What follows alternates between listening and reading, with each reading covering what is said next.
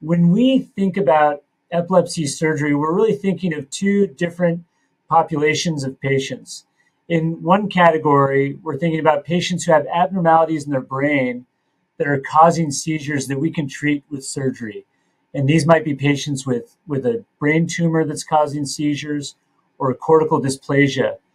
And then the other category is individuals with epilepsy who have what's called drug-resistant epilepsy. This is epilepsy that's been treated appropriately with two anti-seizure medicines, but there are still seizures that are occurring. And in this instance, the odds of becoming seizure-free on an additional medicine are quite low. And so in that instance, we want to start thinking about all types of epilepsy surgery options for which VNS and DBS would be two very important options to consider.